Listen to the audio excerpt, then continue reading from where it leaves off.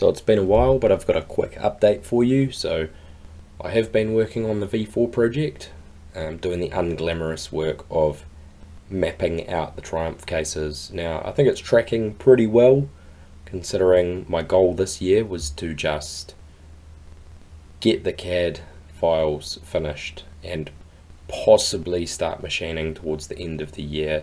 Well, casting and then machining, but anyway, the plan for now is to get the CAD models done, 3D print some parts, and make sure everything fits together and it's all tickety-boo.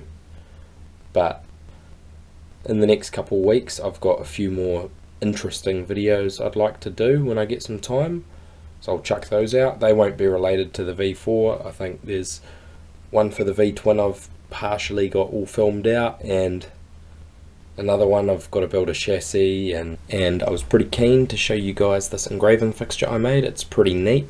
I make keychains on it, and I've made a few for friends and gifts and whatnot. And I've also purchased a major distraction, so I'll fill you guys in on what that is and leave you with a few pictures. So this is the model of the cassette. I've just made it yellow so you can see the shadows better, but it is about 90% complete, and then once it's finished I'll go around and fill out all the edges. And here you can see the layout of the engine with the crankshafts, and that's all to give a sense of scale, and that's probably how I'm going to run the layout